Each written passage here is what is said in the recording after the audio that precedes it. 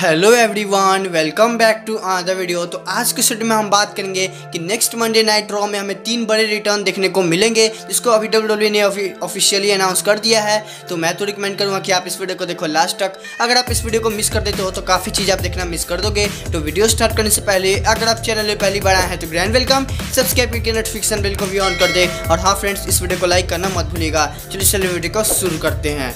तो friends, first return हमें देखने को मिलेगा brand new women's tag team champions, मेरा मतलब है साशा बैंक एंड बेली का हमें रिटर्न देखने को मिलेगा।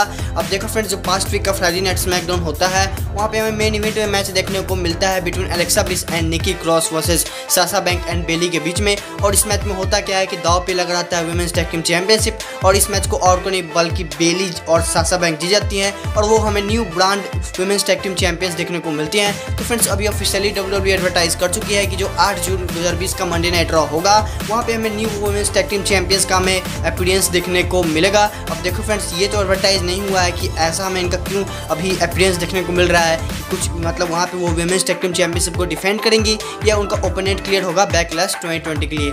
और नेक्स्ट रिटर्न जो कि काफ़ी शॉकिंग हो सकता है आपके लिए, और वो फिर से हमें रिटर्न यानी कि रिटायरमेंट का सेरेमनी हमें देखने को मिलेगा, यानी कि हमें रिटर्न देखने को मिलेगा रे मिस्टेरियो का। अब फ्रेंड्स देखो, WWE फिर से दोबारा एडवर्टाइज कर चुकी है कि हमें रे मिस्टेरियो का रिटर्न देखने को मिलेगा, और इस बार उनका फिर से हमें रिटायरमेंट का सेरेमनी देखने को मिलेगा।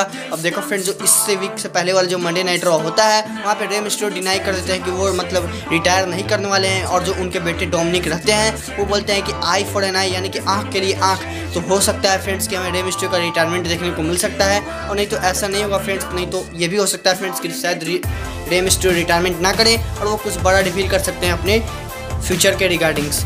और फ्रेंड्स, नेक्स्ट रिटर्न हमें देखने को मिलेगा पिप शो में, यानी कि हमें रिटर्न देखने को मिलेगा क्रिश्चियन का। अब देखो फ्रेंड्स, WWE ऑफिशियली एडवर्टाइज कर चुकी है कि क्रिश्चियन का हमें रिटर्न देखने को मिलेगा पिप शो के दौरान। अब पिप शो का होस्ट करेंगे क्रिश्चियन, और उसके स्पेशल गेस्ट रहेंगे वहाँ पे एज, और वहाँ पे रैंडी ऑर्टन का एडवर्टाइज नहीं किया जा रहा है। तो फ्रेंड्स, हमें वहाँ पे क्रिश्चियन का भी मतलब रिटर्न देखने को मिलेगा। तो हमें देखना होगा फ्रेंड्स कि 3 बड़ा रिटर्न हमें कैसा देखने को मिलता है, और मतलब ये तीनों अगर रिटर्न हमें देखने को मिलता है तो क्या इस पर भी मतलब रॉ की व्यूअरशिप अप जाती है या नहीं। तो फ्रेंड्स, अभी ऑफिशियली कुछ यही न्यूज़ निकल के आ रही है कि 3 बड़े रिटर्न हमें देखने को मिलेंगे। होप करता हूँ कि वीडियो आपको हेल्प करेगी। तो आज की वीडियो में बस इतना ही, मिलते हैं अगले वीडियो में। अभी तक आपने मेरे चैनल को सब्सक्राइब नहीं किया तो सब्सक्राइब कर लें।